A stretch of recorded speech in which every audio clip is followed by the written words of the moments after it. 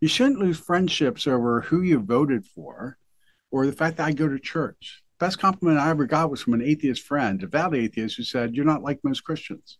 What do you mean by that? She goes, "Well, you're not judgmental." And isn't Jesus all about love, loving everyone? I was just going to say what I meant by perfect is your love has to become more perfect, your forgiveness. So God can read your heart at any moment, but you definitely get read at the moment of death, what you've done in your life, how you forgave people, how you loved. I think God's going to say, how did you love with the life I've given you? That's what I think he's going to judge on. Now, if you read the Catholic Bible, you're going to read 8 books in there that the Protestant book doesn't have. And guess what? They're all about Israel. You cannot understand the Palestinian Israel situation without knowing those books, because they're all about the kingdoms that try to conquer Israel.